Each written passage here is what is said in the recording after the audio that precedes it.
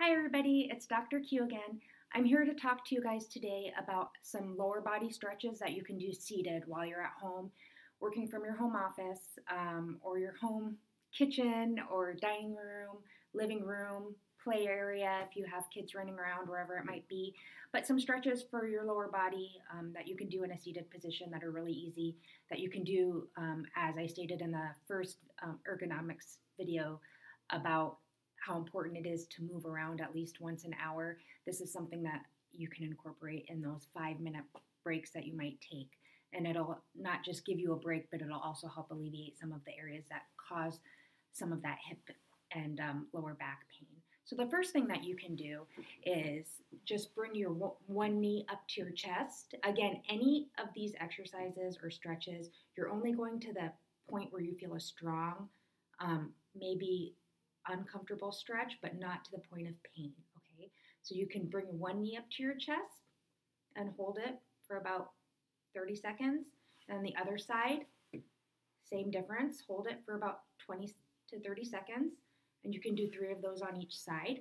You could also do the same thing, except for this time you're bringing your knee up and over toward your opposite shoulder. This you'll feel more in your outer hip. And if it's easier for you, you can just set your foot on your chair and then just gently pull that knee over. Same thing, 30-second hold, 3 on each side. You can also cross your leg like a number 4 over your heel. Your ankle is going to be over your other knee, and you're just going to keep your back straight. You can put your hand, I'm going to tilt this camera just a little so you can see what I'm talking about. But you can put your hand on your knee and gently push down to what your available flexibility level is, okay? If you're way up here and that's a pretty uncomfortable level for you, then that's where you stay. But if you have more flexibility, you can push that down. Keeping your back straight, you're just gonna tilt forward, okay? And then you're gonna hold it there. You should feel a stretch.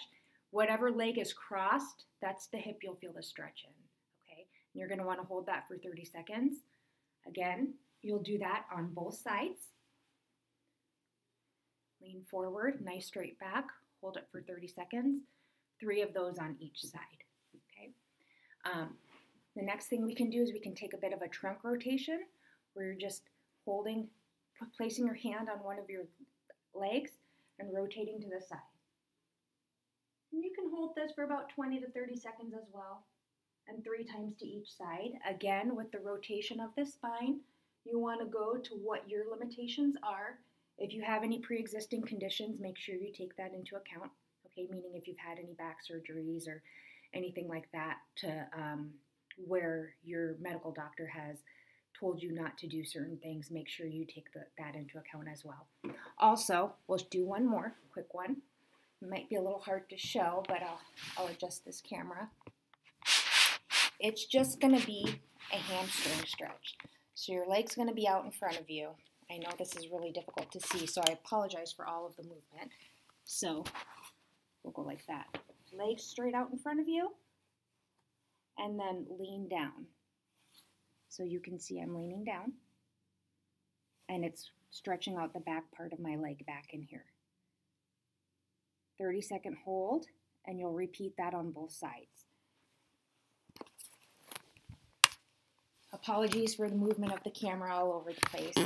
I hope that helps, and stay tuned for more tips and advice from me. I'll talk to you later. Take care. Bye-bye.